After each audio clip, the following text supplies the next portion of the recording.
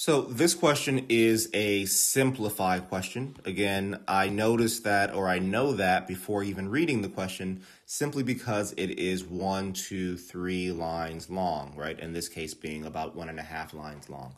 And I see an inequality. Sometimes you may see an equation, but I see an inequality here that I can tell can be simplified. So the process with simplified questions is that you want to take whatever's provided in the question, simplify it as much as you possibly can, and then the answer should be pretty evident. If not, then you look at the answer choices to determine the best answer. So I'm going to take this 3x minus 5 greater than or equal to 4x minus 3, and I'm just going to simplify it. So to do that, I am going to subtract 4x from both sides.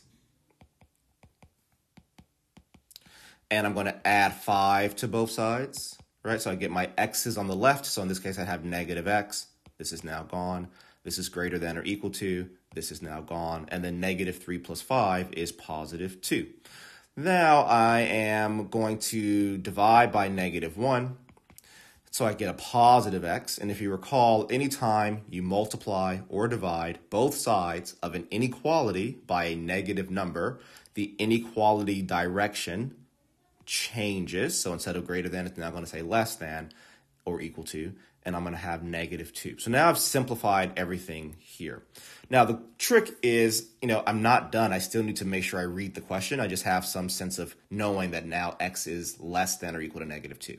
So now I'm going to read the question. So the question says, which of the following numbers is not a solution of the inequality? So given what I just found through simplification, basically everything less than negative 2, right? So everything this way on the number line, right? Negative 3, negative 4, so on and so forth, negative out to negative infinity, would be considered a solution.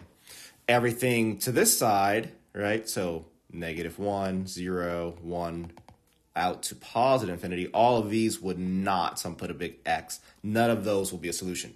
So let's look at the answer choices. Negative 1 for choice A. Well, negative 1 is on this side of the kind of dividing line at negative 2, making it greater than X, which is not what we want. So we found it right away. Our answer must be choice A. And even if you wanted to check the others, all of the remaining answers all lie on this side of our dividing line, right? They're all less than negative 2.